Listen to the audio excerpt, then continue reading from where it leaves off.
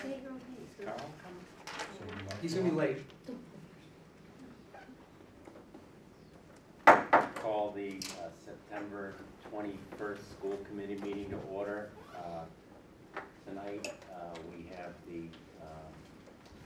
our main item on the agenda is the Walker, review of the Walker report, and following that we have some donations and such to go over, and we'll have reports at the end. I did want to just briefly say that I know that there's been some questions about when are we going to do the superintendent's evaluation. That there's no real reason why. Well, there is a reason why we haven't done it yet, and that's just a scheduling issue. There's no issues with it or concerns with it, or any cause for concern for anybody. So that we are working to get it on the schedule for next week, and it's not formal yet, but I believe we're going to meet on Tuesday night instead of Wednesday night to go over that. Monday night, instead of Monday night. I mean, instead of Monday night, yeah. So just to allay anybody's fears, there's no issues or problems with it. It's just been a scheduling problem. So with that, I would like to present the Walker report. Great. All right, I'm going to come stand over here, try to keep you guys engaged with a lot of information.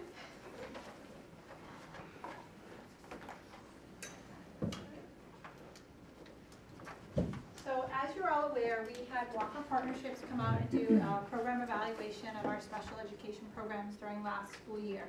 They came out between February and May of last year. And I'm going to go through the beginning slides kind of quickly because everyone's seen the report and I don't think I need to spend a lot of time on some of the early on pieces. I'm going to talk about the introduction and the purpose, the methodology, the commendations, findings and recommendations, and next steps.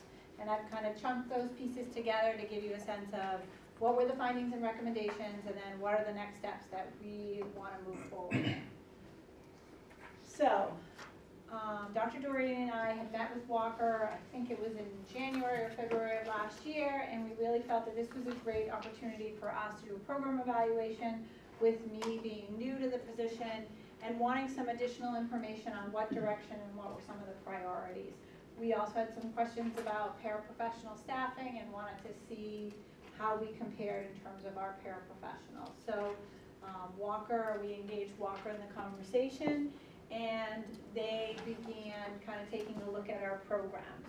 So we wanted to this gives you some of the pieces that we wanted to look at. We wanted to look at expenditures, we wanted to look at our practices, we wanted to look at staffing, our programs. We kind of really wanted a comprehensive look. So in order to do that, we provided Walker with a lot of data and a lot of paperwork. They reviewed student records, and they had the opportunity to interview staff, and they also had the opportunity to interview parents. The parents that participated were those parents who had come to CPAC meetings previously and shared their email addresses. So those were the parents who were contacted and given the opportunity to come in. I think we had 8 parents participate in that, which is on average probably what we get at a CPAC meeting, is about 8 families. So they looked at documentation. They also did walkthroughs, so each of the principals had the opportunity to meet. There were 2 gentlemen from Walker who came out. They had a chance to go to every building and walk through the schools with the principals and see the different spaces, to see classrooms. They also spent time observing our programs. So they sat in our programs and observed what was happening. And then you'll see the list of people that they had the chance to interview. And the reason why it kind of took so long was, one, we had a lot of snow. So there was a lot of scheduling pieces. And then as we went through the process, we realized that we wanted to make sure we included all stakeholders. And when we had finished the first round of interviews, we realized that we didn't have any classroom teachers and we hadn't reached out to our parent community. So we made the decision to delay the findings on the report until we had a chance to have some classroom teachers and some parents participate in interviews, just so we had all stakeholders as part of this process. So I think you all had a chance to see the questions that were asked of our staff, and then there were questions asked of parents. So they asked the same questions with all staff, and they asked the same questions. The parents met as a group. They actually met down here. So these were the questions that were asked of them. So some of the commendations, I mean, I think you all had a chance again to review these. It was, commending Dr. Doherty and myself for commissioning this, that our staff were very open and honest in the interview process, which I do think the staff were really invested in getting some good feedback from the process and shared a lot of information. In their observations, they saw very dedicated staff, which we know that we have here, especially in our special education programs, that our staff were committed to student success. They noted that at Coolidge in particular, there were monthly meetings being held for paraprofessionals to really keep them connected to what was going on.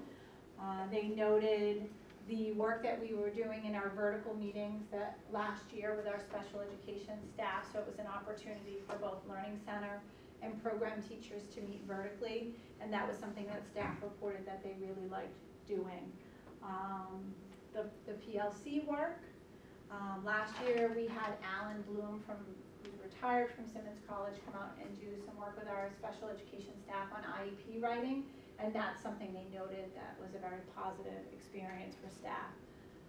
Our building principals are very supportive of our programs and are very invested in the success of those programs.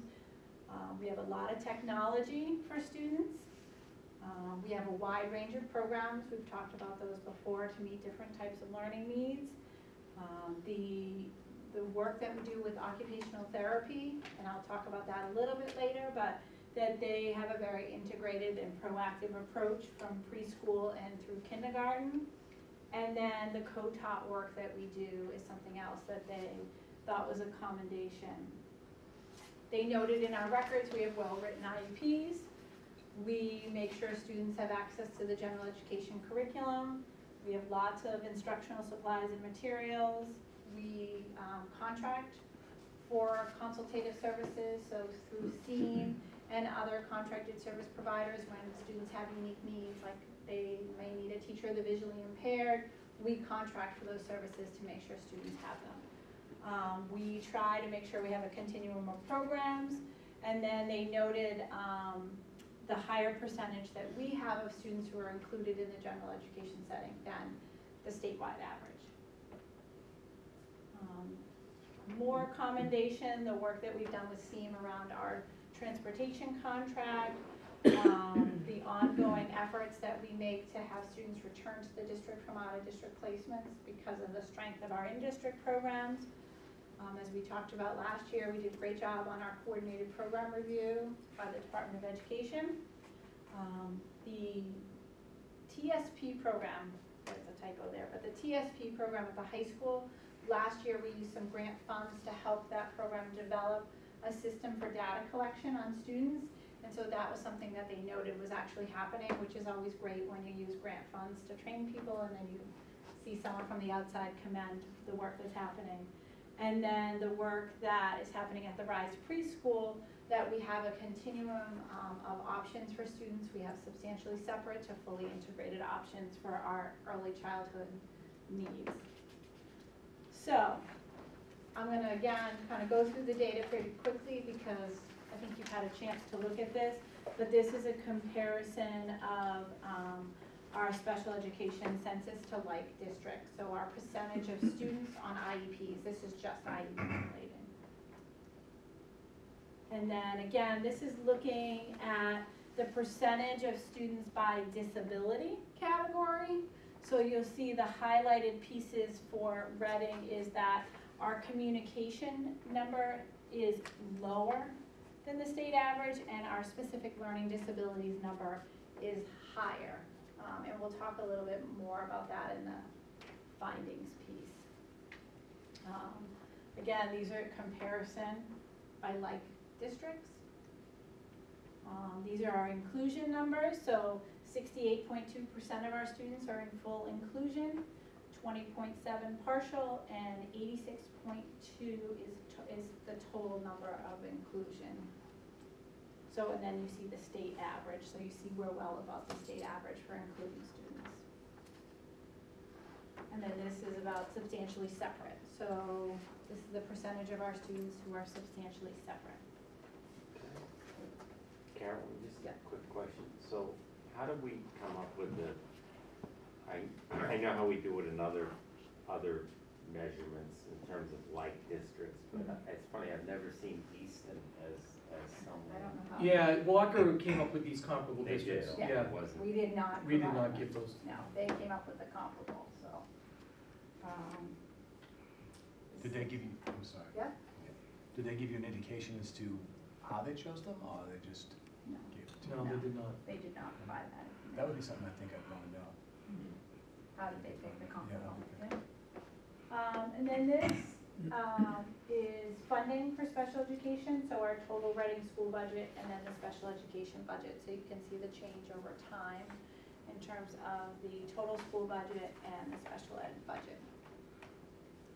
And then this one, oops, the funding for special education.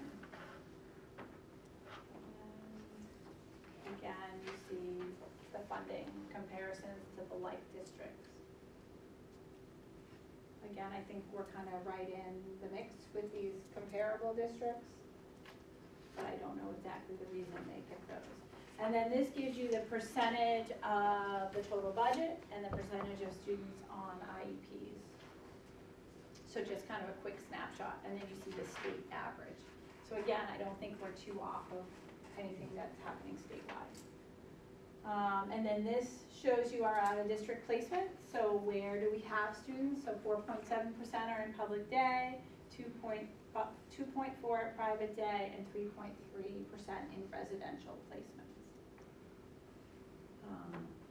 And then this was the look at the paraprofessional piece, which we still need to do some of our own analysis on, because when we look at those numbers, we don't think they're the actual numbers. We think it has to do with our year-end reporting, I think, but we need to dig a little deeper. Martha and I felt like there might be something off in that, because we seem to have more than that number of paraprofessionals for special education. So, but this is saying 67.1, but it could be an FTE piece, because sometimes we look at the total number of people versus FTEs. So we'd have to dig a little deeper into this number.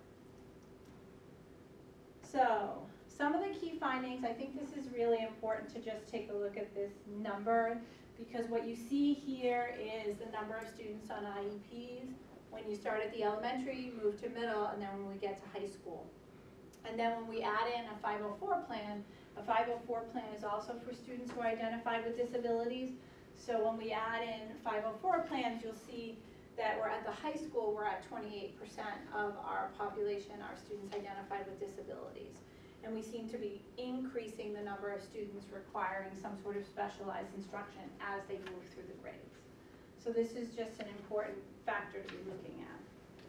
Is there some reasoning behind why that occurs?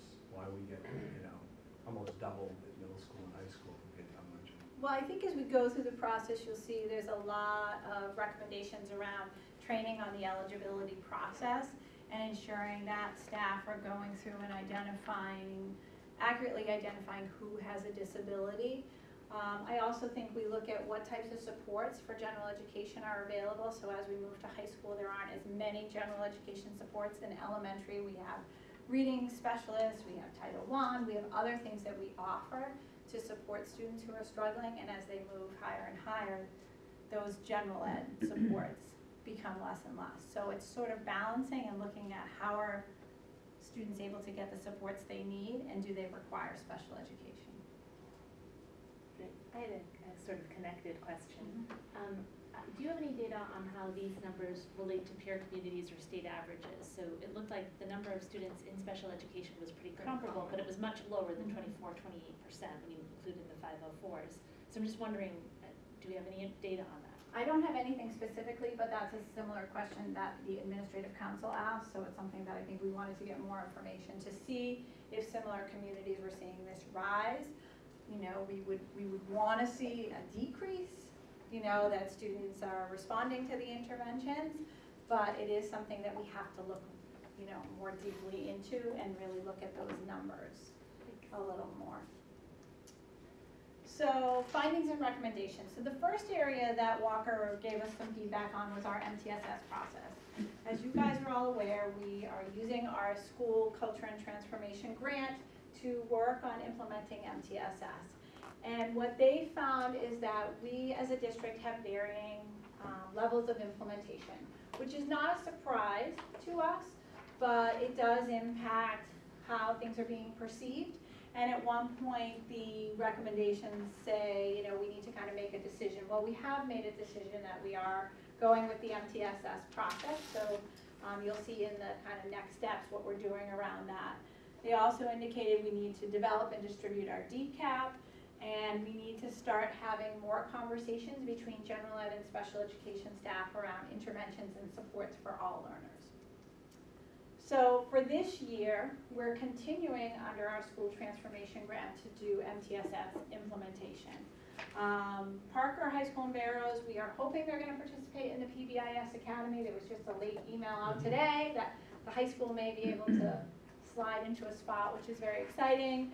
Parker and Barrows, we're not sure. I think Barrows is all signed up. So Parker, we're not sure where they stand, but this is an exciting next step to get those buildings into a coaching model and getting them the professional development around MTSS and PBIS. We made a commitment that we're going to do an overview refresher for all staff at the building level on the MTSS process. So Sarah Berg will be going out and working with principals and the district MTSS team to do that, so we can continue to reinforce the message that this is a priority for us as a district and that this is something we're all doing. We have rolled out the DCAP. So on the first 2 days of school, I had a traveling roadshow. I went to every building and I had the opportunity to give kind of a jumpstart overview on different topics, and the DCAP was one of those. The principals have made the DCAP available at the building level, so I've been in different buildings and seen the DCAP on the conference room table where they have data team meetings, and principals are really working to integrate the DCAP into their conversations through their data teams and through their SST, their student support teams, so that it is something that they're using in real time versus just asking people to read it. They're using it for real life work that staff are doing with students. The district MTSS team is going to be taking an inventory this year of all the interventions that we have available in the district, so that we have a baseline of the supports that we provide for all learners, which will be exciting to be able to share out among the buildings. We're going to continue to review the data on the students who are referred from the building teams for special education evaluations to make sure that those students that we are identifying as staff are more accurate, that they're actually children who have disabilities through our Child Find process. We're going to continue to work with data teams on reviewing academic and behavioral data as part of that MTSS process.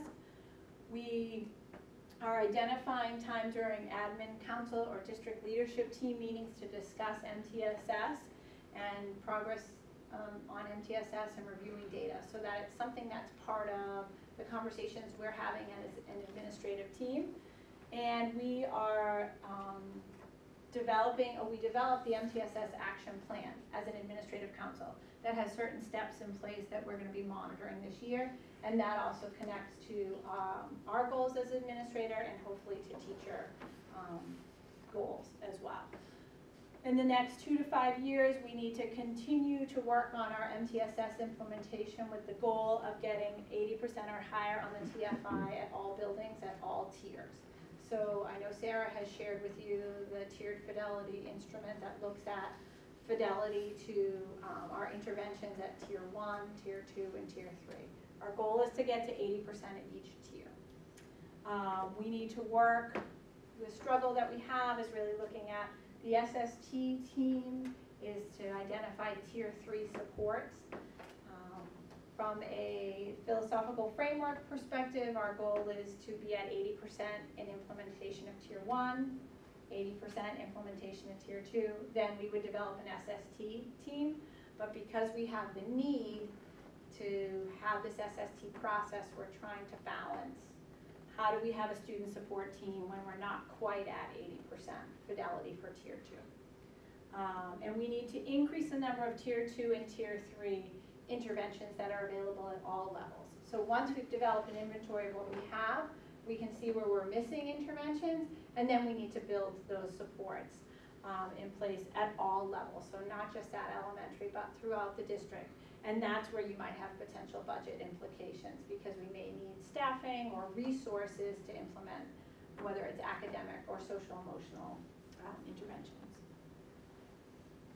So the next big area that Walker identified is kind of a broad category of administrative needs. So over the last 5 years, there's been over 20 team chairs who have worked in the district. So we've had a lot of turnover in that position. We have also had a review in 2007. Some similar people, I don't think it was Walker, but similar group came out and did an evaluation, and there were similar findings that hadn't been kind of rectified. So concerns that we're not implementing recommendations from previous reports. We don't have a system in place. There wasn't documentation that our special ed programs are evaluated on an annual basis, which is something that the Department of Education requires. The role of the team chair has been unclear. There's been 4 changes in my position since 2007. They brought up concerns about the structure of the Student Services Office and whether or not it provides appropriate supervision as needed for the programs within the district. And then our policies and procedures can be unclear. So depending on who the team chair was in a building, that might drive what certain buildings were doing versus being a district-wide policy or procedure. So this year, we increased the number of team chairs. So a lot of, I'm relatively new, I still say that. And so the turnover that I had in team chairs was, I couldn't really do an analysis based on the staff that I had, but getting a sense from my team chairs that stayed with me, the concerns that they shared were, there were salary concerns. There are concerns about caseload, which is why we increased the number of team chairs to make their caseloads more manageable. Our team chairs, as administrators, they are charged with completing all of their own paperwork related to the IEP process, which is quite extensive in terms of copying, mailing. They don't have any clerical support. So, there's a lot of reasons for people leaving. Because they're not feeling supported. And I think also the other reason is the job really wasn't clear. So we've been doing a lot of work this year to clarify that role. I will be finalizing the job description by October to just make sure that's clear. We've been working with principals to make sure they understand the role of the team chair, especially with such a new group that we have.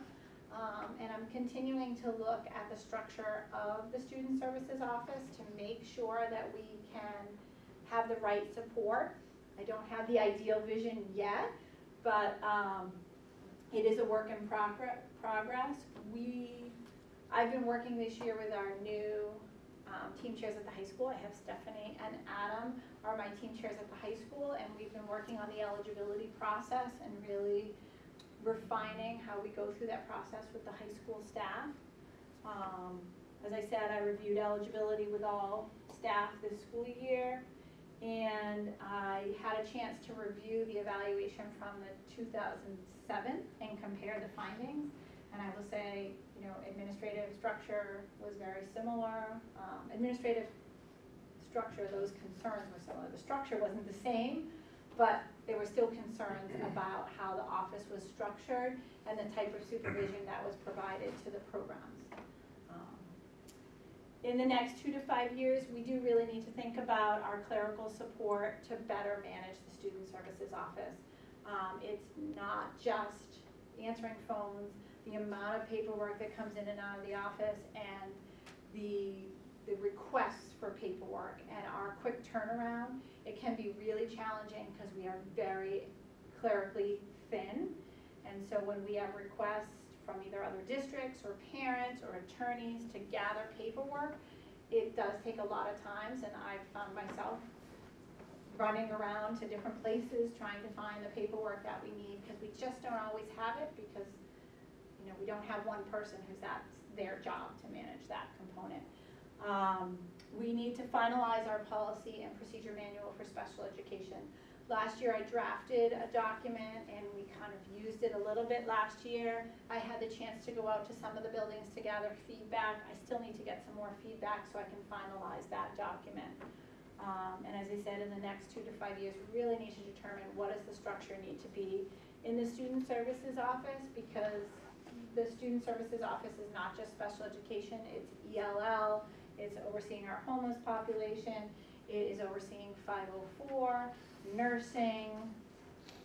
That's it. I think those are my big ones. So, it's not just a special education office, so making sure the structure is in place to support all of those components.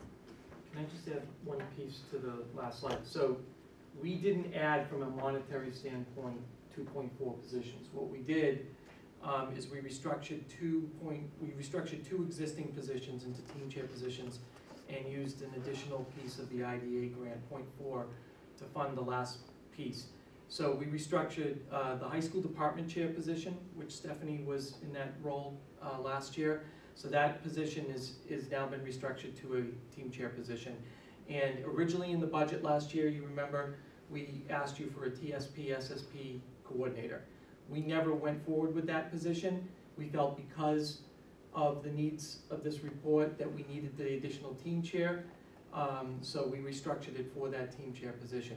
We felt that the role of the TSP, SSP coordinator would not have flourished without the additional support from the team chair. So that was the rationale. So we did not add money to the budget, just so you're aware. All right, so we're going to talk a little bit about program development, because that was the next big area. So Walker really felt that we need to start looking and expanding and improving the programs that we do offer. We have to make sure that our programs are consistent level to level. So that's a real important piece, that we have this both horizontally aligned when we talk about our learning centers and vertically aligned when we talk about our programs. We need to look at all of our spaces. Some of that's beyond my purview, but I think to bring to your attention as the committee to really understand that we have some inadequate spaces for our special education programs, and we need to evaluate how we want to house those programs. We need to look at our program, the SSP and TSP, our program for students with social and emotional needs. We need to look at that program and the program structure, and really look at adding counseling staff in some capacity to all of those programs and ensure that it's aligned vertically. And for all programs, we need to have entrance and exit criteria that's not only known by us or me, but by our school community, and that parents are aware of that as well. So this year, to kind of address some of these needs, we've made the decision that through our PLC structure, that program teachers, so every special ed teacher who teaches in a program, when we have district PLC time, they will be meeting as a group, which means they will be meeting vertically. I think it is 12 times this school year. And the charge of that work is for them to do the entrance and exit criteria, to finalize their program descriptions. So that's an opportunity to make sure that they're aligned in their practices, in how, what type of students we service. Our learning center teachers, they will have designated time on other dates for them to work together. Our elementary group likes to work together horizontally to ensure that we have consistency among our elementary schools, and the middle and high school work together vertically to be more aligned in their practices. We need to continue to review all of our program spaces and do walkthroughs and see where people are located and what our needs might be. We need to take a look at the middle and high school level, the ILP and DLC models. We did make a decision this past year to add a DLC teacher to Coolidge. So one of the concerns from the report was that the DLC program, the teacher in that program worked 6th, 7th, and 8th grade. And so it was really difficult to do planning and support all those students' needs. So we were able to take another position and add it to Coolidge as a DLC special education teacher. We are also going to be looking to rename our programs, which I'm very excited about. One of the things that came out in the Walker report is that we, as a school community, refer to students by the program name, and we really need to move away from that. So that will be part of the work that our PLCs will be doing, is coming up with names for the programs that are not labeling of students and the disability type. So I'm very excited that that work will be happening this year. I know it'll be a little confusing for people as we walk through, but we can create a crosswalk so people know what programs we're talking about. We are going to be providing this year to support some of the programmatic needs. We've reached out to North Shore Consortium and created a consulting contract with them. They are going to come into our social emotional programs and provide consultation monthly to those programs to make sure that they are implementing the clinical groups that they were trained in last year. So all of the teachers in the SSP and TSP programs last year were provided training in DBT and CBT so that they can implement those groups. And the goal this year with North Shore Consortium is to continue to provide the professional staff with consultation so that they can implement those clinical programs. We're also using North Shore Consortium to provide clinical supervision for all of our counseling staff. So one of the pieces in the report that came out is that we're not providing school psychologists and our school adjustment counselors with the opportunity to have regular supervision to discuss challenging cases in a confidential manner. So we will have licensed clinical social workers from North Shore Consortium coming in to provide that clinical supervision on a monthly basis for all of our counseling staff.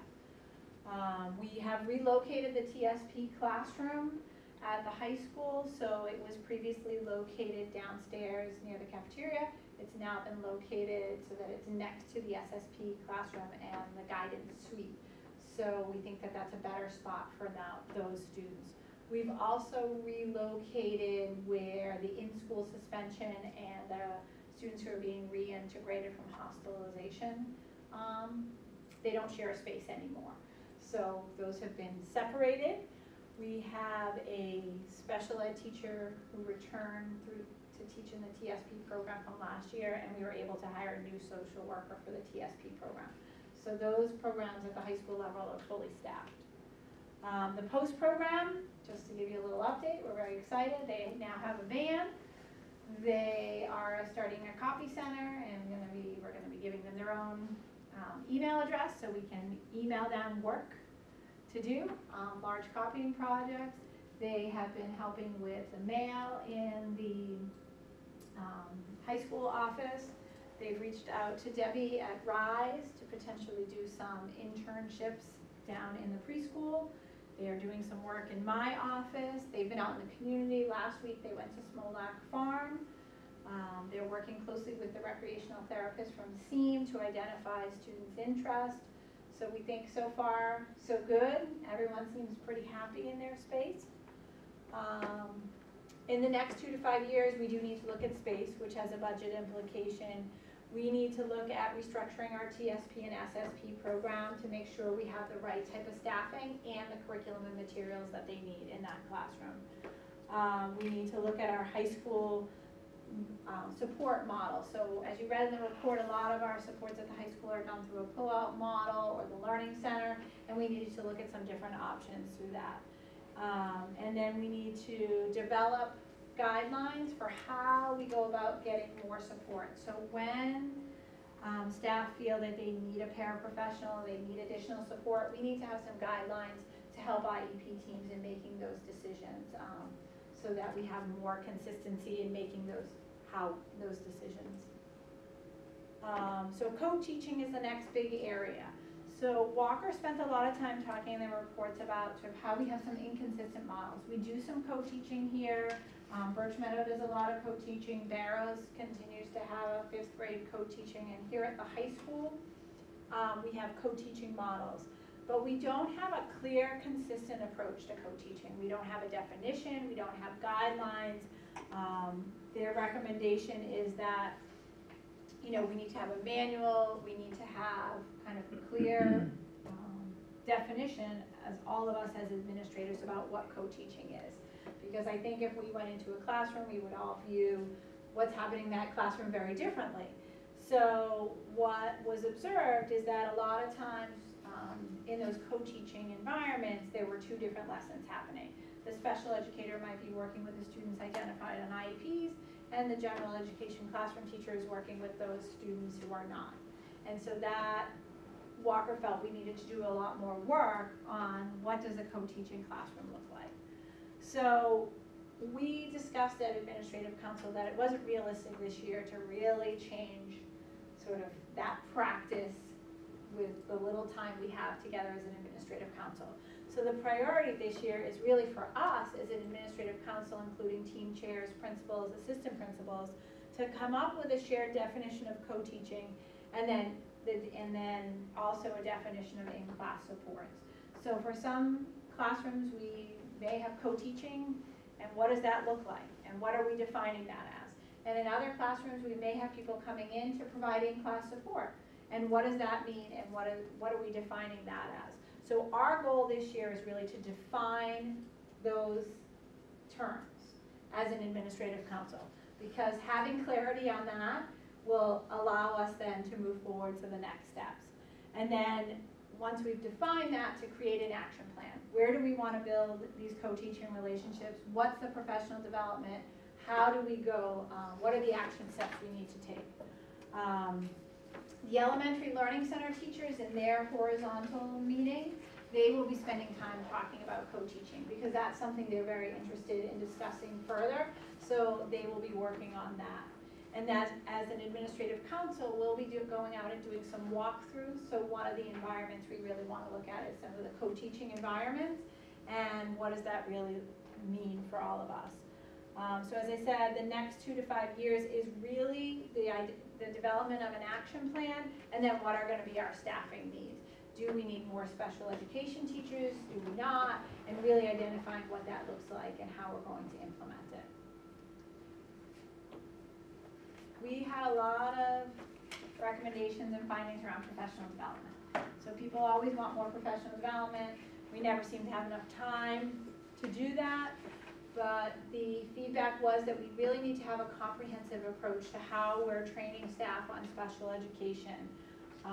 Staff are looking for more frequent, in-depth training opportunities. As we talked about the eligibility process, people want to provide more training and support for our paraprofessionals, training for team chairs, more support for general education staff and understanding the role of special educators, and sharing out program information. I think that was a common theme you'll see throughout the report is what are the programs that we have, how are we evaluating them, and how are we sharing out information. So this year, as I said, we reviewed the eligibility process. During the induction week, I had an opportunity to meet with the new staff and talk about special education. Alan Bloom came in and met with all the new staff to talk about general education and special education. I worked with the team chairs to finalize a document that's called Roles and Responsibilities that talks about who is responsible for what part of the IEP process, to provide some clarity and to create some consistency. Again, so it's not person dependent, it's actually what we do across the district. And this year we're going to continue to work with Alan Bloom on the special education, where special education and general education intersect, because staff have really wanted him to come back. We've gotten a lot of positive feedback. He also presented a blue ribbon last year, and we have lots of principals and teaching staff who want him to come back. Some of the professional development priorities that we've identified for this year, we are gonna be sending over 50 staff to Social Thinking Conference, that's in Boston, so that's really teaching staff about social skills development, it's giving staff strategies on self-regulation.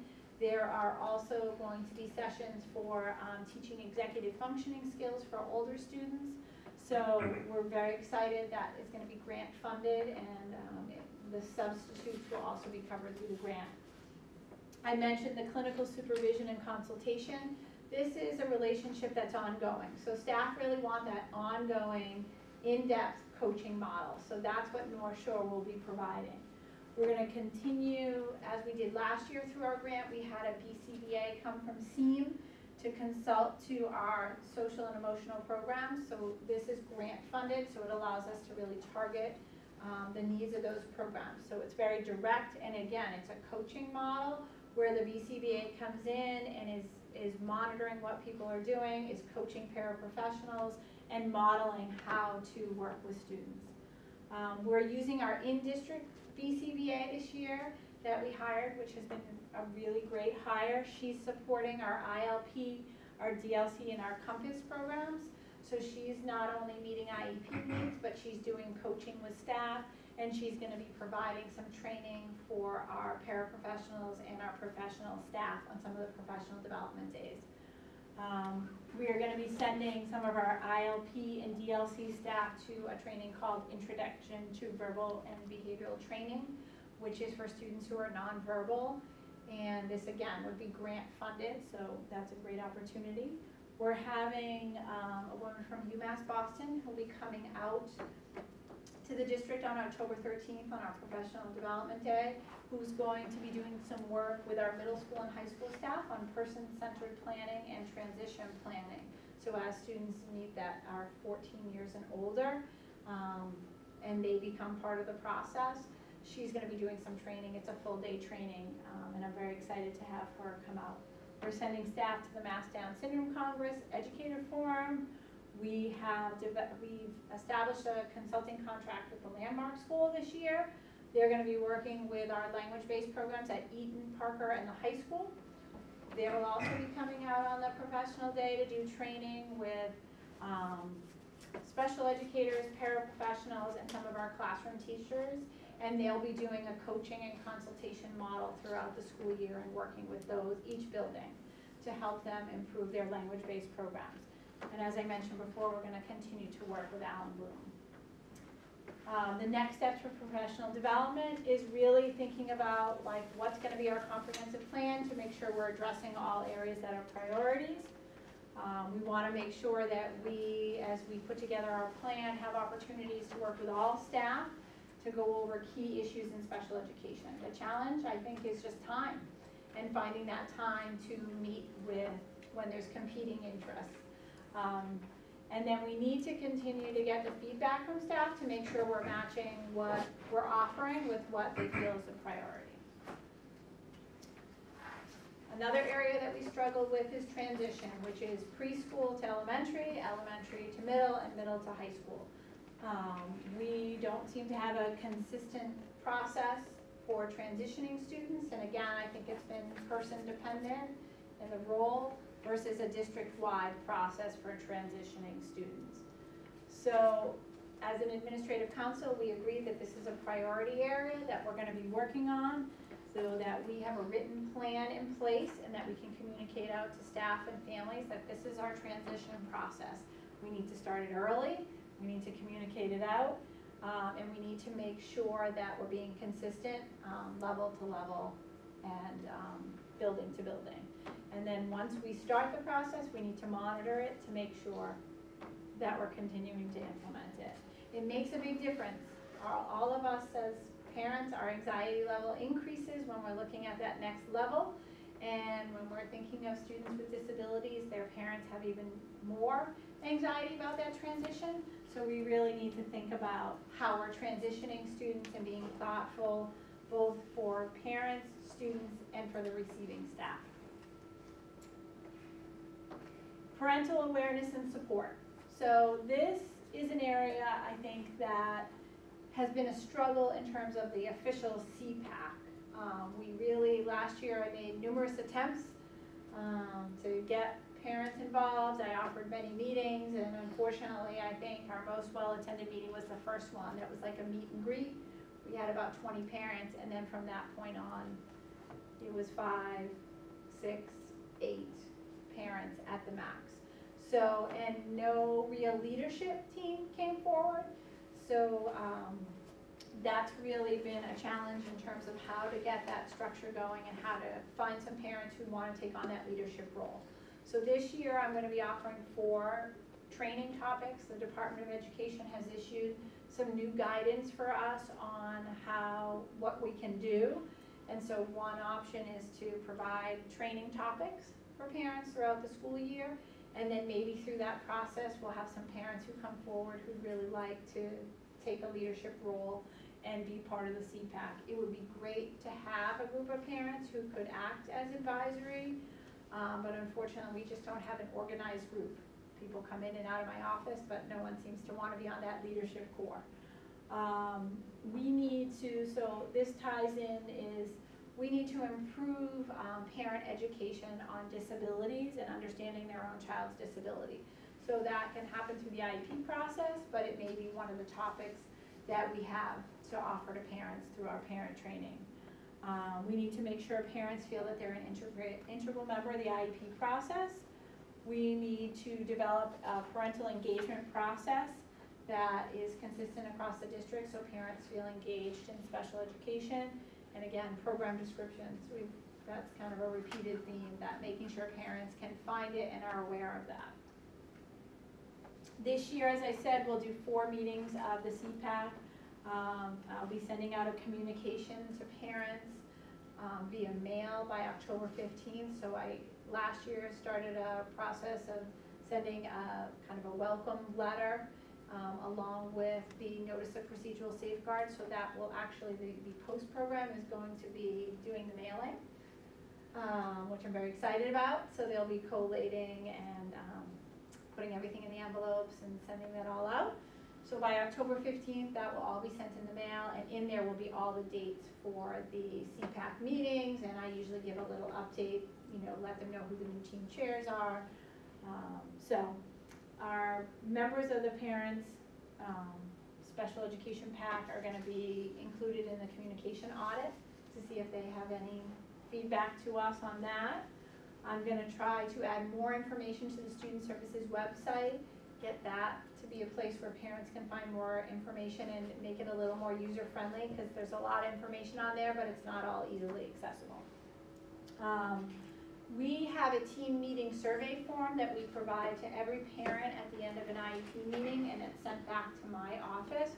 We're going to continue that process. Actually, the post program, they folded them for us, and they've been distributed to the team chair. So at the end of every meeting, they're given to parents, and parents are encouraged to send them back. They can fill them out anonymously or not, but we don't get a lot of them, but it would be great to get more of them.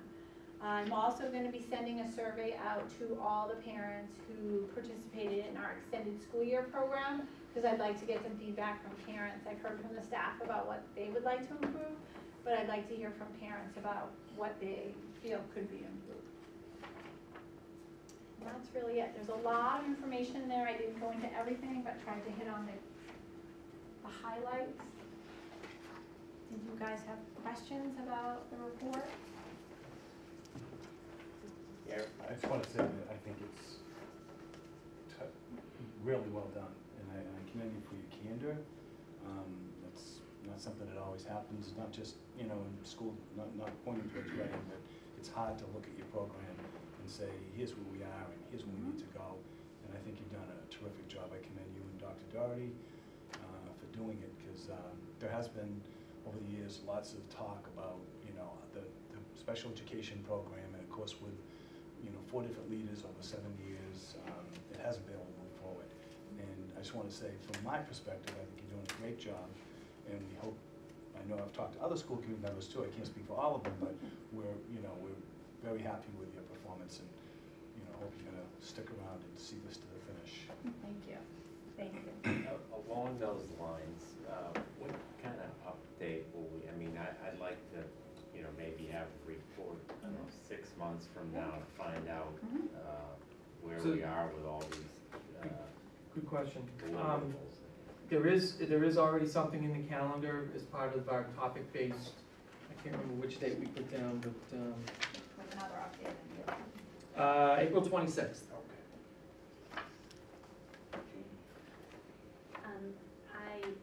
I want to actually echo Mr. Nyan's comments. I think that was a phenomenal presentation, and I want to express my support for your work.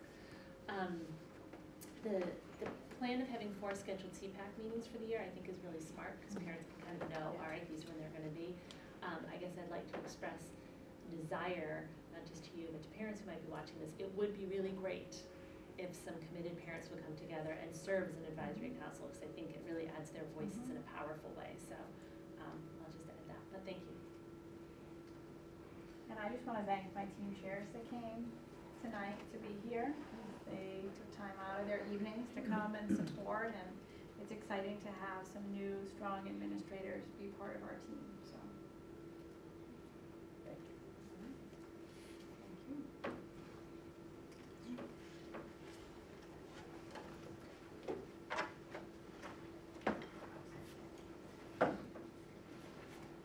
Now we have the modular classroom update. I'm gonna have Martha give us the. So included in your packet for tonight's meeting was an update on the modular classroom project. As you all know, we moved into both the Killam and the Barrows Elementary modulars. The Barrows move happened over the weekend, and the students started there this morning with a ribbon cutting ceremony at Barrows as well. My outline talked a little bit about the punch list, and we're learning a little bit as we get each modular comes on board. When we moved into the Killam one, we realized that there's a need for shelving, so the shelving has been added in the Killam modular by our maintenance staff. It was put into Barrows over the weekend as part of that move, and it'll be put into Eaton too. So we're learning as we are mobilizing into the modulars. The punch list was very similar for both Killam and Barrows in terms of things that needed to be done. Most of them have been addressed already, like the light bulb switching out and the adding the signage and things along that matter. What will be done over the next 30 days at all 3 of them is the installation of the gutters and the downspouts and the different overhangs. Those take carpenter skills, and they take multiple days to build and to put onto the unit. So those will be done over the next 30 days, but they have not been completed at this point. I believe Killam will be done this weekend. It should be done by Wednesday of next week. So, and they're trying to be mindful of the fact that the buildings are now occupied, so they can't be up there banging during the day. So they're going to be doing this work on, Wednesday afternoons or Saturday, late Friday into Saturday. So they're being mindful of the school day as well. The temporary fencing has been removed. The general cleanup has occurred.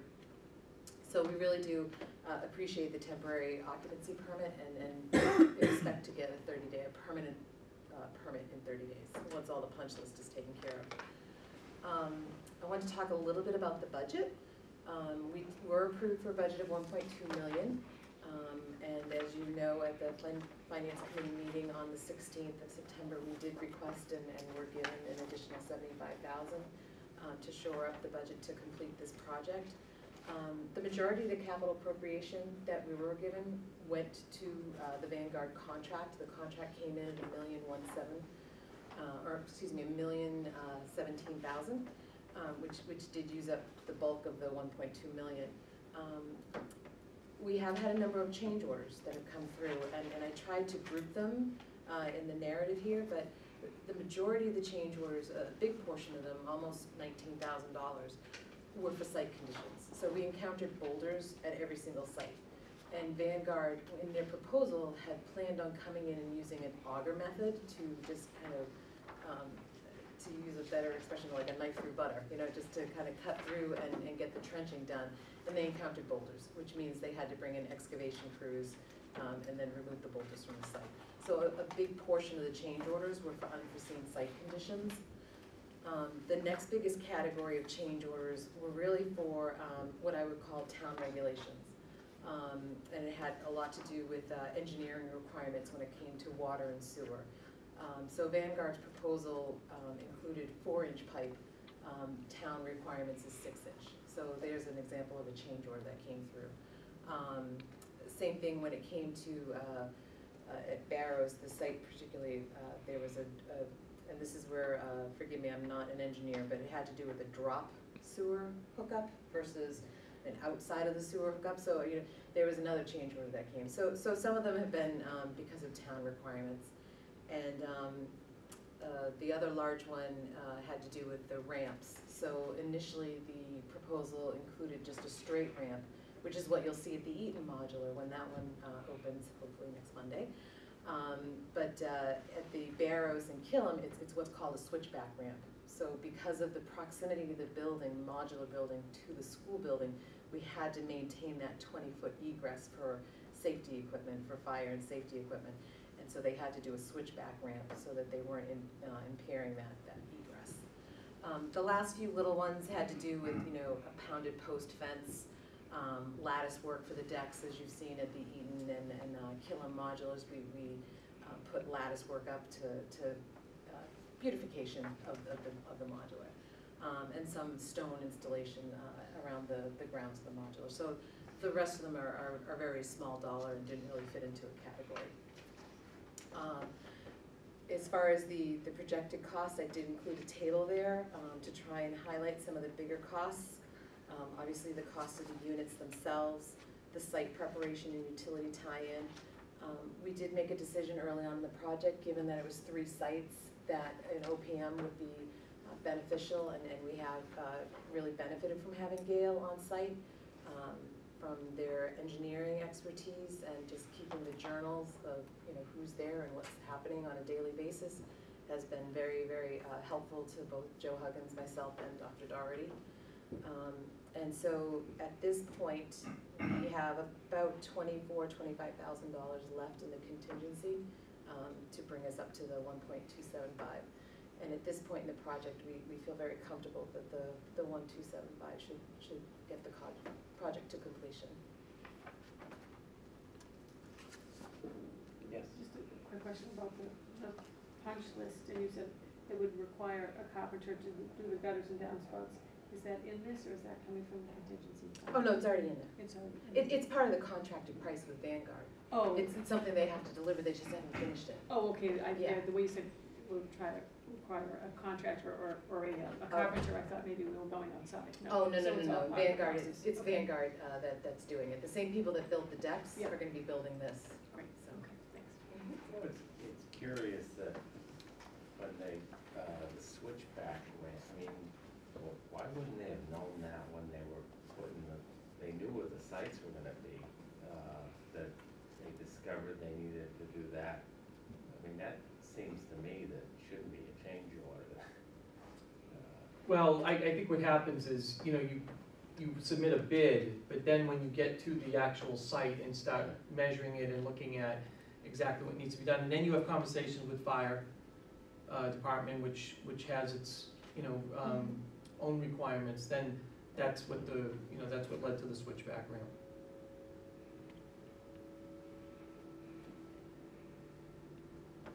Yeah.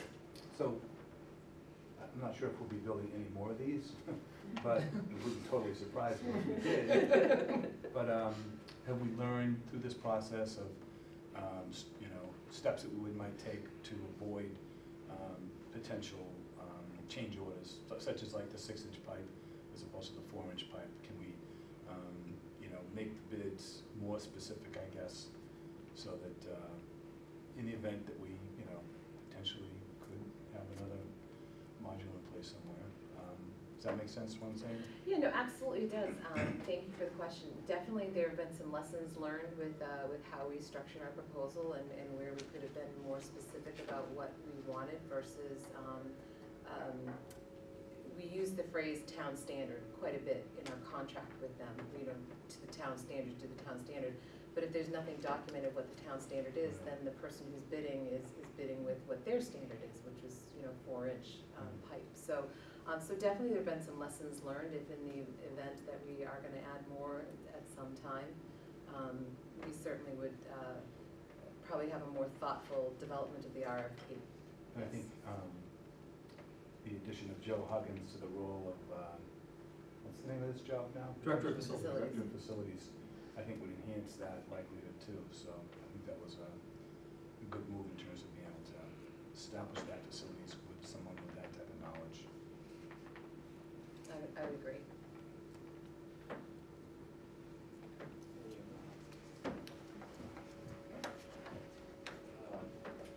We can go into public input now. Whether there's any public input. And reports. Alex, did you have a report? Yeah, so we're back in school and the fall sports are basically into their seasons now. Today was actually the first RMHS singers rehearsal. It was at 6 today. The drama club is putting on Mary Poppins and they have begun rehearsing. And many clubs are starting this week. Thank you. Committee reports. Yes. Just to start maybe a committee, but there is an event on October 17th to honor Sally Musica, who is a former first grade teacher at Wood End School in Birch Meadow, taught here for a long time, and unfortunately passed away this summer from, very quickly from pancreatic cancer. It's a 5K walkathon. It's a very family-friendly event. I'll be working in terms of helping out in whatever way I can, and as many Wood End staff and former Birch Meadow staff are working on it too. So if you would like to register for it, there is a website. It's smilesforsally.org, and you'll get all that information there. Thank you.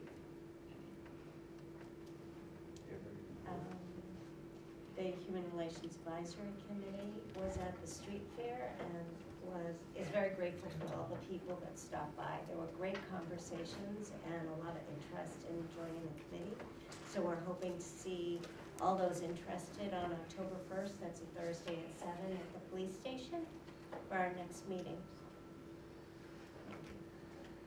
One thing I forgot to mention, Yes. sorry, the point of the walk is to raise funds for a scholarship through the Reading Scholarship Foundation that would, I think potentially right now they're talking about, for a graduating Reading High School senior who's going to go into the field of the education of the arts. Thank you. Dr. Doherty? I only had one thing to report out. It was just that the town accountant was able to close fiscal 15 on Friday the 18th, and which didn't leave me enough time to get a final FY15 presentation for you all. So for your next meeting, I will have the final FY15 financial update, if you will. So Does just that wanted to let come you know. with certified free cash number? Well, just our budget No, numbers. no. I make no promises That's in about free October, cash. we'll get Yeah, that number. yeah. So that was the only thing I had. I have several items. So first I'm going to just pass this out. This is in a similar format in the packet. I did mention to you, I believe it was the last meeting, that we're hoping this year that instead of having school-based presentations, we're going to do more topic-based presentations that our schools will be involved with. So this is a draft, and as always, this is going to be subject to timing of different presenters and events. But this is right now what we have planned for major topics during the year. Now certainly other things will be added as we go throughout the year.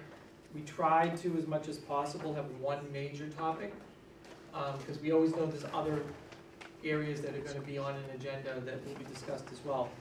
But you can see that we're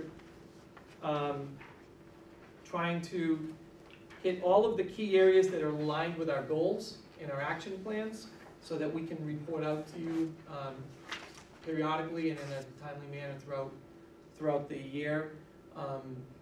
Updates so that you have that information. So for example, this Saturday, which I know probably Jean will want to talk about later, is the retreat, where we're gonna have Dorothy Presser come and do a workshop through the District Governance Project. Next, which I guess is now gonna be Tuesday's school committee meeting, will be the report. I'm going to present to you the results of the focus groups from last year, as well as some other data. And then the evaluation will be also next week. But you can see, and then a treat on October 5th is we're going to go and visit a modular classroom, and there'll be Killam teachers and students there, I believe. Mrs. Giles and company will be doing a short presentation there. We're also going to have that evening, the communication audit will be, the person from National School Public Relations Association is going to come and ask focus group questions to the school committee as part of that. And then Linda Williams is going to be giving you a guidance report. So those are the next upcoming meetings, but you can see that there are, throughout the year, there are several topics of interest that we'll be reporting to you on. I don't know if anyone has any questions on that. John, is this list, like posted anywhere for the public, is it on? It's in the packet. It's in the packet, and I am gonna put it in my blog. Yeah. So yes, it will be. This is terrific, yeah. So there are several other items that I want to share with you this evening. So the first one is, I know we wanted to talk a little bit about the 2 days of school that we had that normally we have not had the last several years because of the Jewish holidays. So this is a breakdown of the teacher absences and the student absences for September 14th and 15th. And we've only been in school for a few weeks, so the average daily absence is obviously a very small amount a sample size that we're looking at. But you can see that we've been averaging approximately 2 teachers a day at each of our schools for absences for a variety of reasons.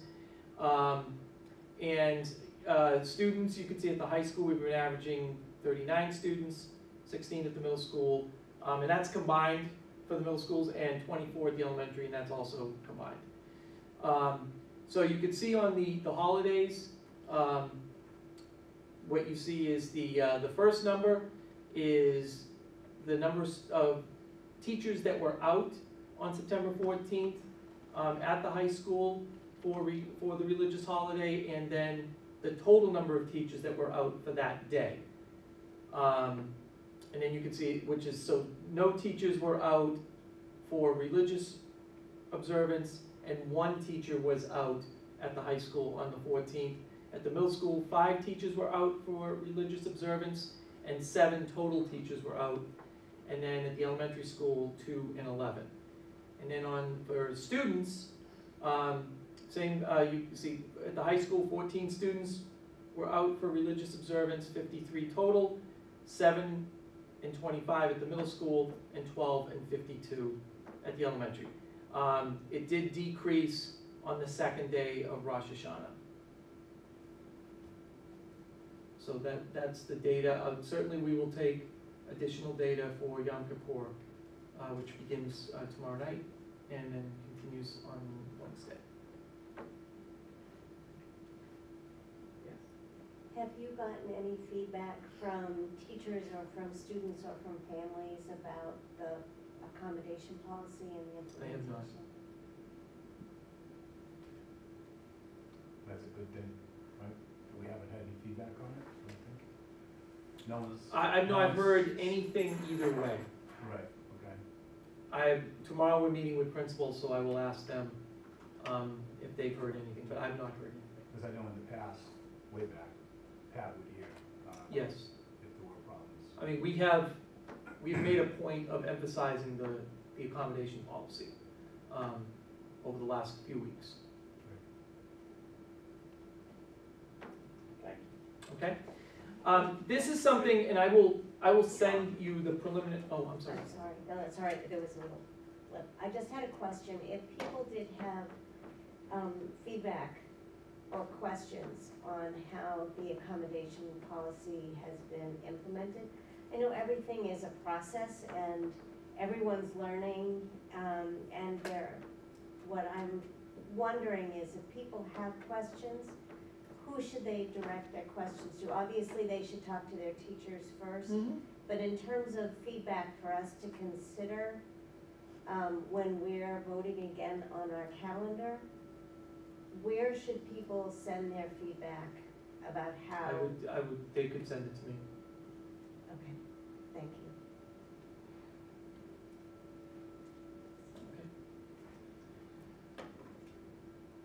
This is the first part of the Chapter 70 Commission's preliminary report. I will send you the Part 1 report electronically.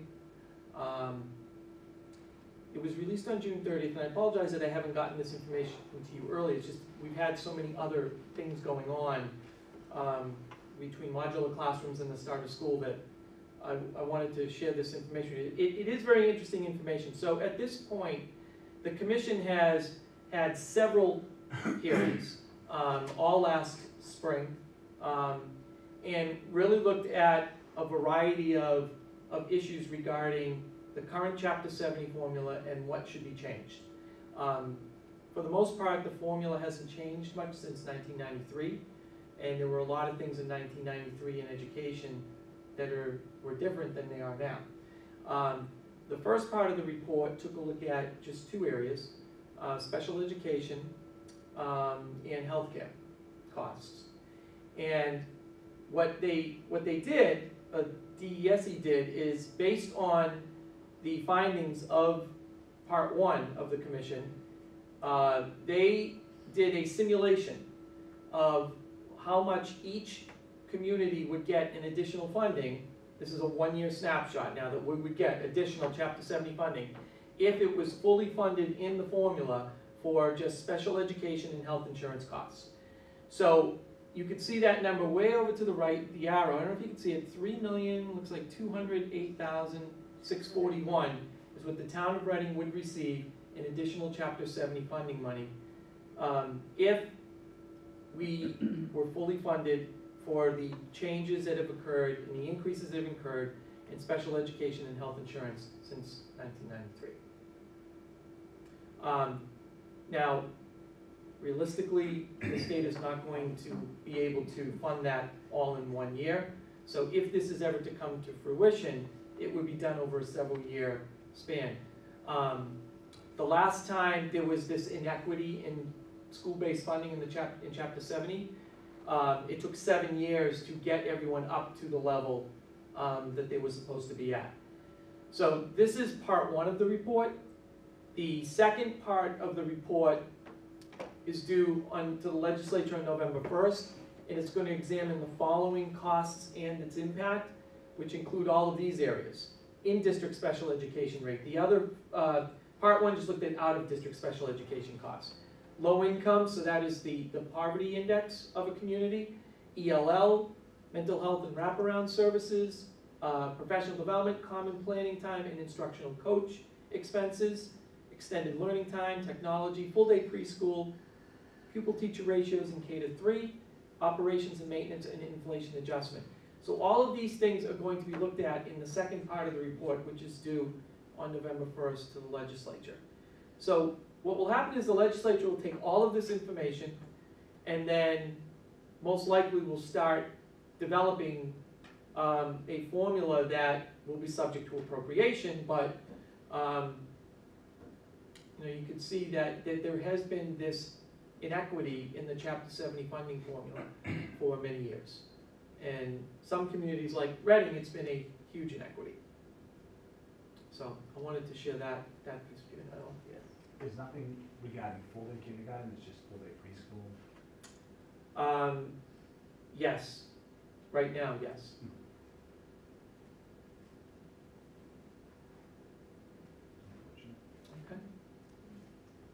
Okay, to our next topic, MCAS and Park. So today, the Board of Education met, and actually I'll pass this out to you in a second. There's this press release that was embargoed until 5 o'clock, but now we can pass it out. So today the Board of Education met and they gave, and what's gonna happen now is gonna be a series of Board of Education meetings throughout the fall that are going to educate the board and the community about the park and the MCAS, and also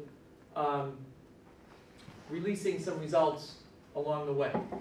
So today took more of a global view of the park and the MCAS, how we got to this point, what each test is, the strengths of each test, and they also released the preliminary state results for both park and for MCAS. Well, they released the preliminary results for park and the statewide results for MCAS. So I'll show you with those in a second. On either September 24th or 25th, which is this coming Thursday or Friday, the MCAS results will be released. So what does that mean for Reading? That means 5, 8, and 9 science, and at the high school grade 10 and mathematics and ELA. So we are preparing a release, and we will be sending out the school and the district information once the embargo is lifted. There is an embargo right now on all of the data. So once that's lifted, either Thursday or Friday, we will be sending something out to the community.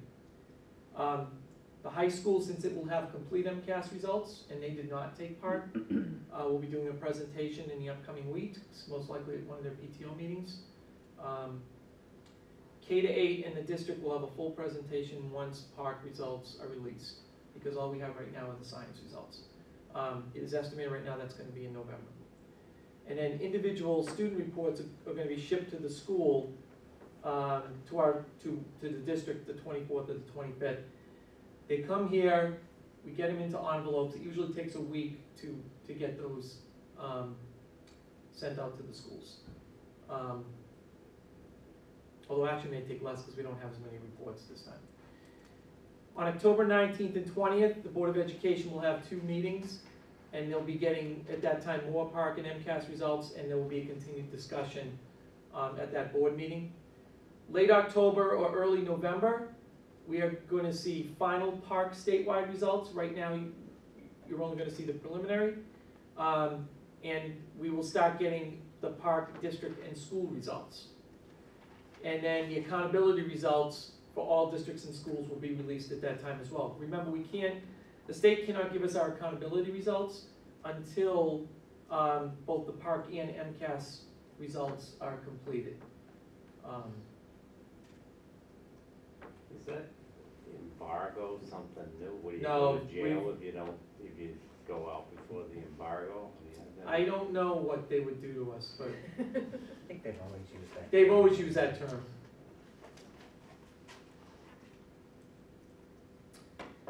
Early November, the commissioner is going to give a recommendation on the state assessment, which state assessment to the Board of Education. November 16th is going to be a final public hearing. I believe it's going to be at the DESE in Malden on the state assessment. It will give the public one last opportunity to give their point of view. There have been, by the way, several hearings already on, again in the spring on the park and MCAS. On November 17th, the board is going to vote on the commissioner's recommendation. And then in December, individual student reports will be shipped in December.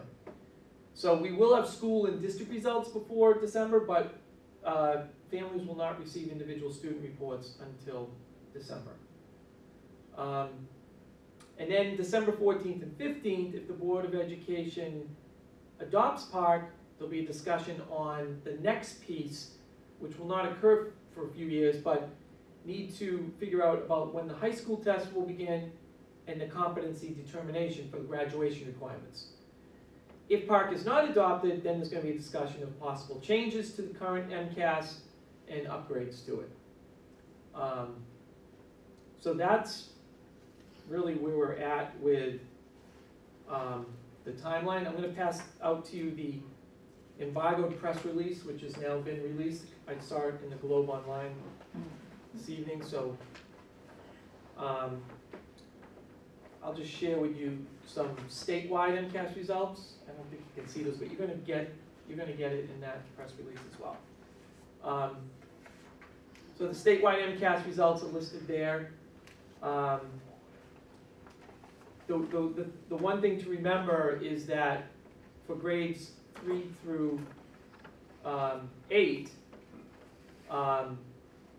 this is not the entire state anymore. This is, I believe, 46% of the school districts took MCAS this year. So the results now are not the entire state. And for the high school, it is the entire state. And then here are the preliminary PARCC results for the computer-based tests only, not the paper, because there were some districts that did the paper-based test for grades 3 through 8. And not surprising, the PARCC results are lower than the MCAS results, and that was expected because it is a more rigorous assessment. Yes. Dr. Doherty, pardon me if you've already explained this or if I'm not seeing it, because I'm just looking at it, but how do we compare, so there's 4 MCAS categories and 5 PARCC categories. How can you sort of see, well, what's a 1 on PARCC versus warning failing on MCAS? Is the DESE going to provide us anything to help us bridge this and connect the two results? Eventually, they are, yeah. Eventually, okay. Because that would be very helpful. It's a little bit hard to compare these. Okay, thanks. Well, it's not, yeah, it's 2 different tests, so it's not, you're talking about the rating. Right, yeah. Like Because it really is 2 different tests. It's like compares apples and oranges.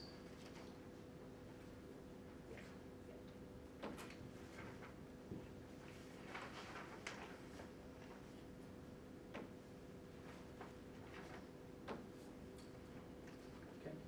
Yeah.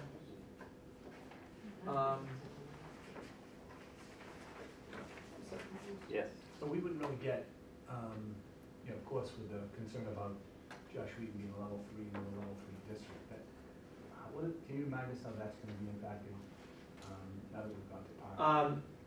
So because we went to PARCC, we're held harmless this year in the accountability rating. We can only go up. Okay. Will we get a rating actually? Oh yeah, no, we'll get a rating. So based on? We'll get a rating based on both the MCAS and the PARCC scores. There's a formula to determine the accountability rating. So the science MCAS scores are part of that formula. And so once the PARCC scores come in, they'll be able to determine the accountability rating. Would we know if we had, so we would know if we improved, but we wouldn't necessarily know if we, unfortunately, if another school became a level 3, would we know that or no? I don't know the answer to that. I think we would. I think we would, but either way, we would be held harmless. And then regardless of whether or not they adopt PARCC, this year's 5th, 8th science, they're still MCAS and the high school is You still mean last year? No, This upcoming year? Science will always be MCAS until further notice. And the high school, until the graduating class of 2019, will be MCAS.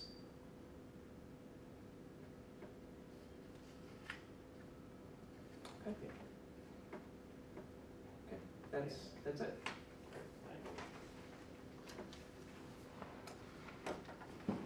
Carl, you have a report. Yeah. Alright, so definitely this year, of all my years at the high school, from junior to senior year, I've seen the most changes implemented at the high school. I think that's definitely a testament to Mr. Barker. But we have senior privileges now, so if you're a senior, you have a study A block and G block, you can either come in late or leave early, which I think is great, makes sense. Like the detentions, like they're now like an hour and 30 minutes late. You don't see as many kids staggering in late. I know I don't, I don't gamble anymore. So it's good, and I mean, even like Lisa's Pizza's now served in the cafeteria, which is really good. Over the summer, Mr. Zaya met with all the leaders at the high school, so that includes captains of the sports teams, student council, class officers, like all the, yeah, it was all grades. And he was just explaining how to like, conduct yourself at the high school, some team building activities, so that stuff was helpful. And I mean, Mr. Bacher, again, I see him in the halls all the time, like, he's really friendly with the kids, so I just think he's doing a good job. Great, thank you. That's good to hear. So Yes. can you elaborate on the senior privileges? So everybody, all seniors have those privileges, or do you have to have a certain grade point Oh, yeah, average? yeah, so you have to maintain above a 2.0 GPA. You can't have any like disciplinary issues, so like a suspension would get them revoked. And you can't be late, like, I think it's like 2 or 3 times, and or else they'll take them away. Yeah, so. Very good. And you think if, we're monitoring that anyways, Todd is anyways, we're interested to see Yes. the impact that this can have on it, so some really good ideas. And other students feel similar to the way you feel, Kyle? Oh yeah, they So? love it. I can see why. But there's some accountability too, so. Oh yeah. Good stuff. Great, thanks, Carl.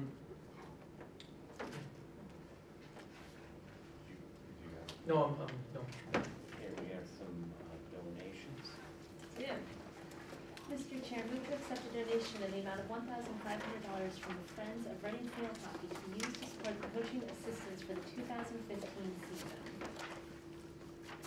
Is there a second? Second. Discussion?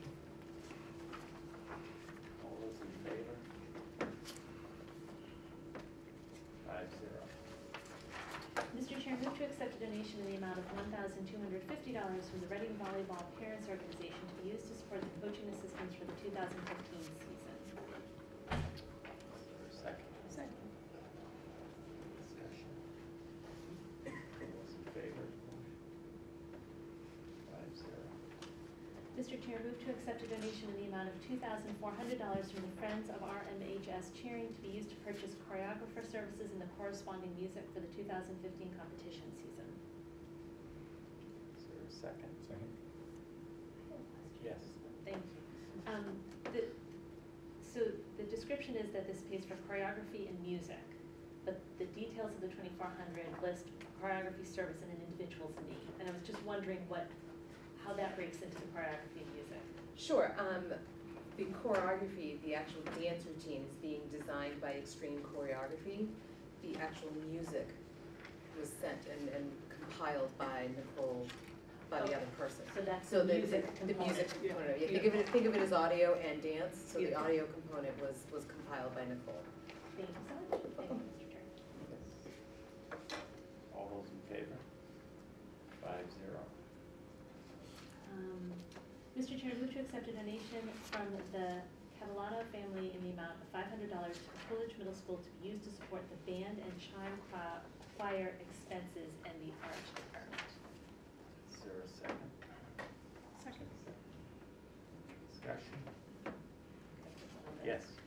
Mr. Chair, if you would indulge me, the donors wrote a letter, and if I could just read one tiny part of it. Sure.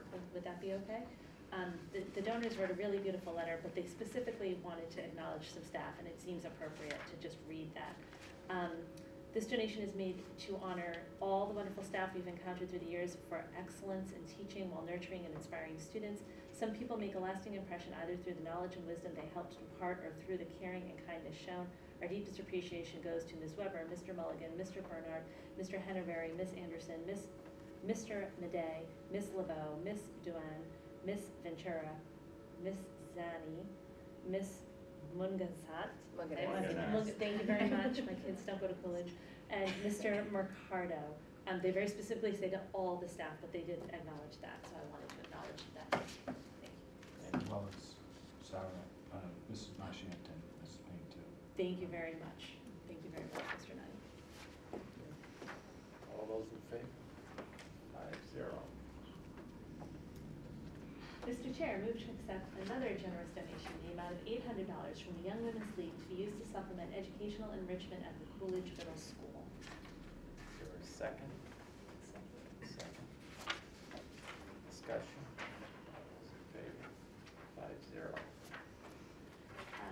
Mr. Chair, move to accept an anonymous donation in the amount of $10,000. Oh, did I skip it?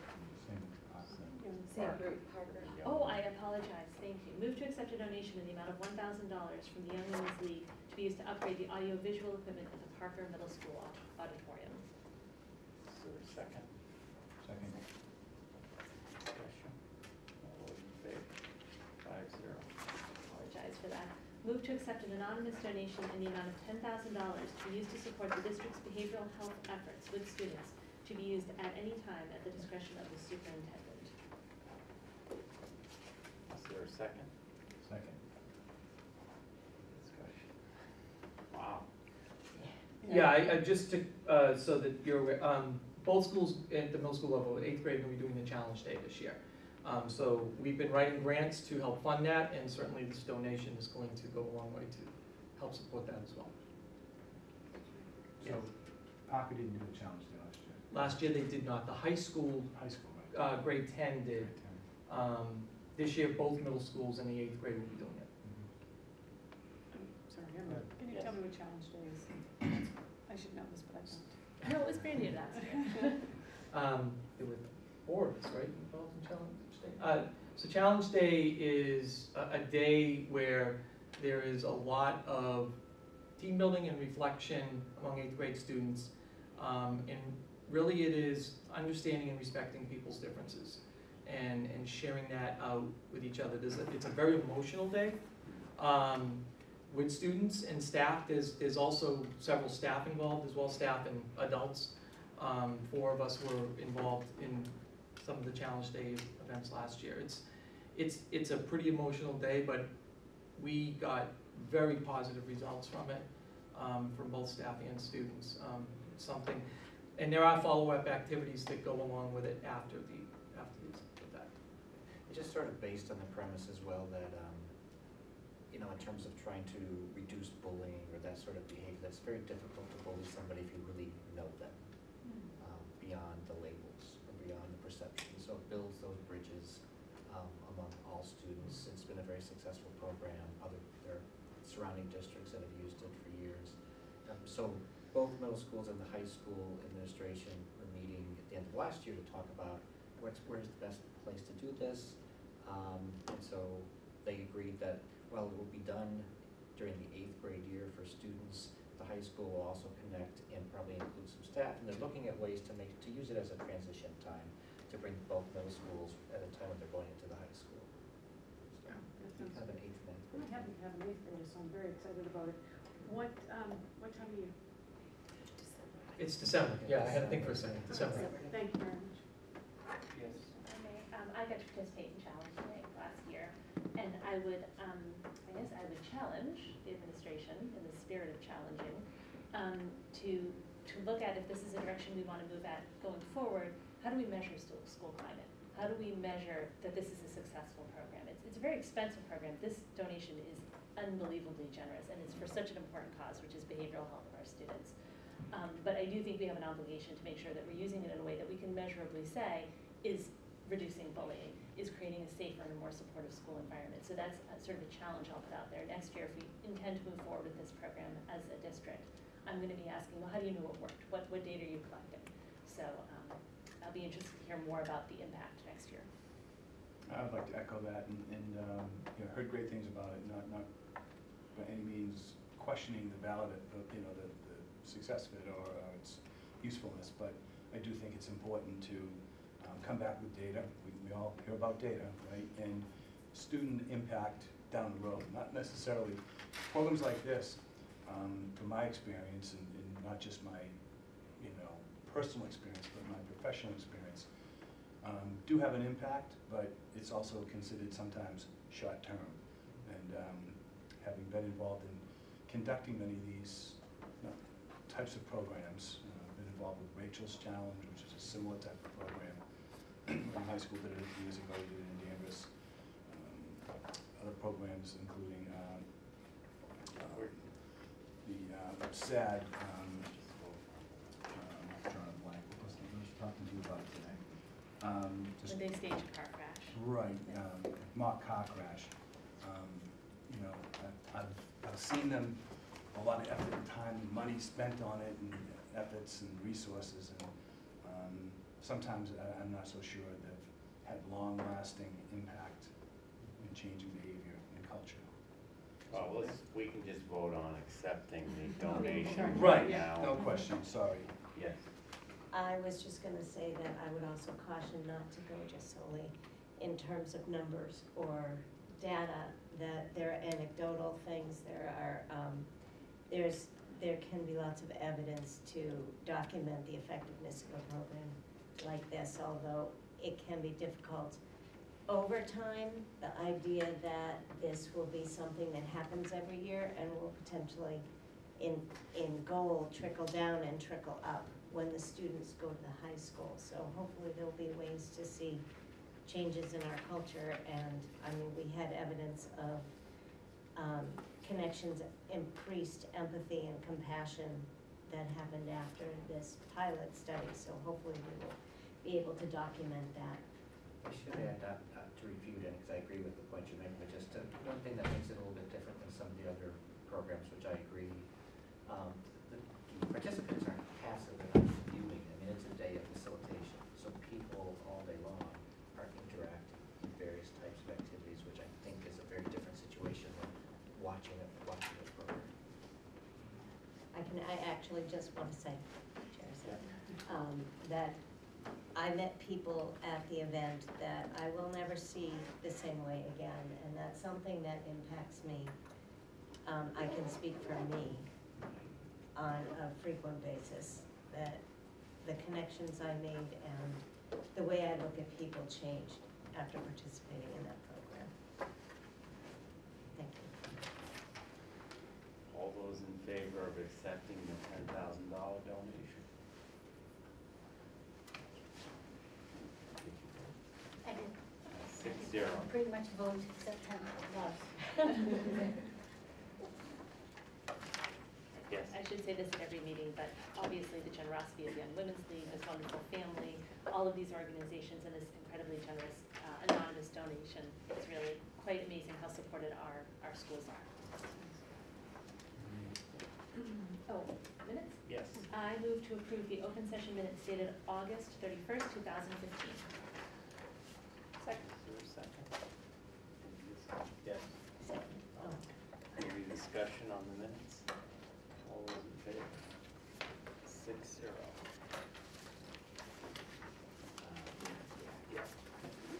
We will now move into executive session to protect the litigation positions of the committee.